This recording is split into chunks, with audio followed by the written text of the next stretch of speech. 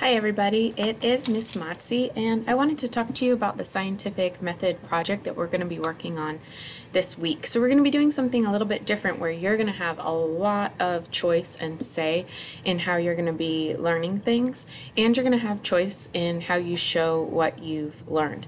Now, don't worry, you're not just going to be learning all on your own. We are going to take some time where I'm teaching you also, and I make sure that everybody's learning the objectives that we're going to be looking at this week.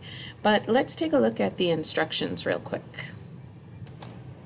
So this is what you'll see in your Google Classroom, and these are the instructions for this week's project, the scientific method project. You can see that there are some really important documents here, like learning options. When you click on that, it opens up to this link here. And so this has objectives, the objectives that we're trying to make sure that you learn this week. Things like I can measure mass and volume of regular and irregular shaped objects and calculate density without being given a formula.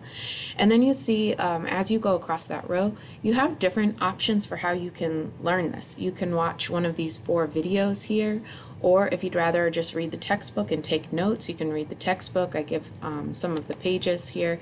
If you want to read an article about how density is affecting our Earth, you can read that article. Or if you wanted to just look at the encyclopedia to get a definition, you could do that over here on the website. Or this is a simulation here, the PhET Colorado density simulation. We're actually doing an online lab looking at density.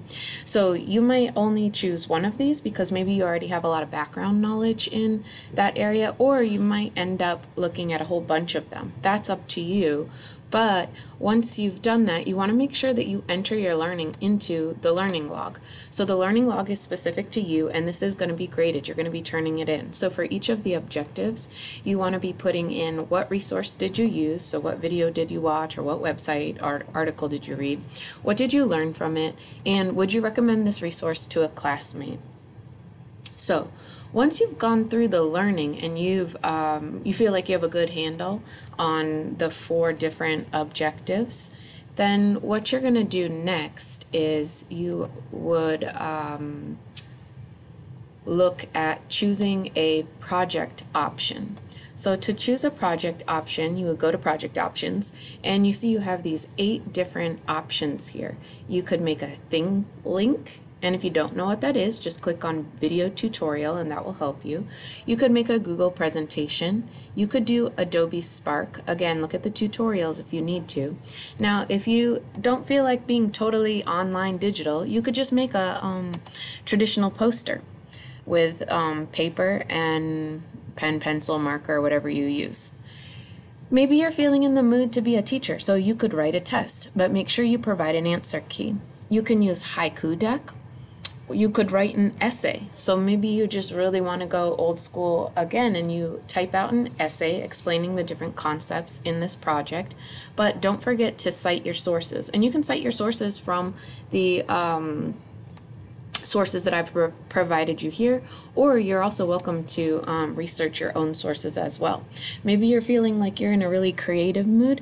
You can make one of these Powtoon cartoons to go through each thing. You might also want to break up the objectives, and that's fine. So if you have like 2 different ways that you're showing your learning, that's totally okay as well. So this is all about your learning, you documenting your learning, you're using a creative way to show what you've learned, and then reflecting on it. So let's look at the reflection question.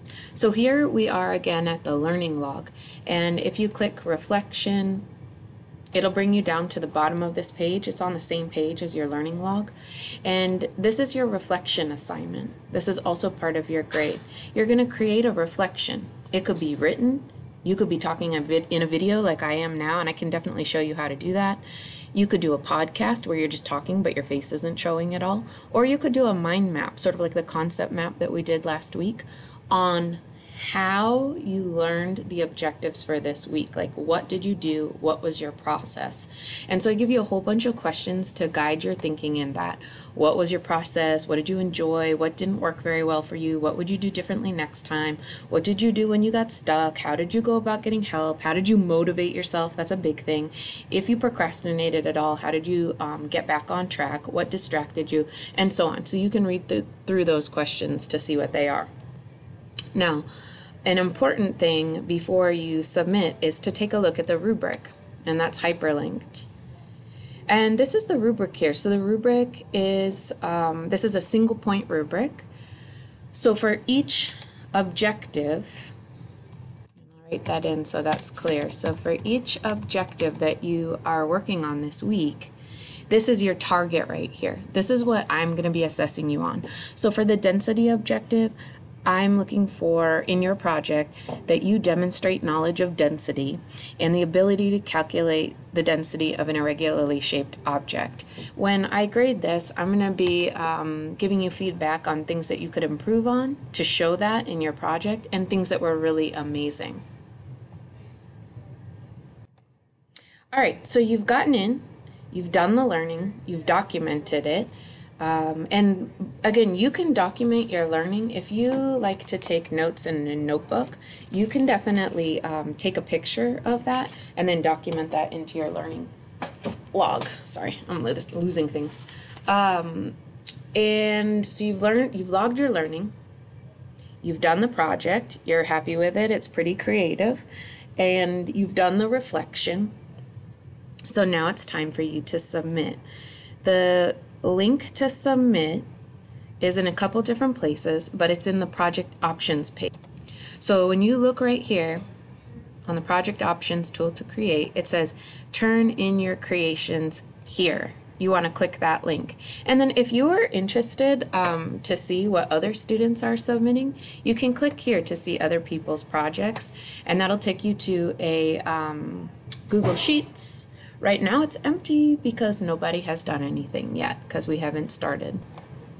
Ooh, one other thing on the learning options, you see over here it says book. So for some of these objectives, there's a book on here. It's by Carl Sagan, who's a famous scientist who passed away several years ago, but he wrote a book called The Demon Haunted World, and we actually have that book in the classroom. If you're a voracious reader, if you really like reading, then you can borrow this book while you're in the classroom, read through it. It's not even necessary for you to read the whole thing to really get like a gist of what's happening in this book. This is a really good book, so if you're into reading, you might want to consider taking a look at this. All right, that's it. I'm really excited about this project. I'm really excited about giving you your own choice and giving you space to sort of work with your own process. If you have any questions at all, please let me know. And other than that, good luck, good work.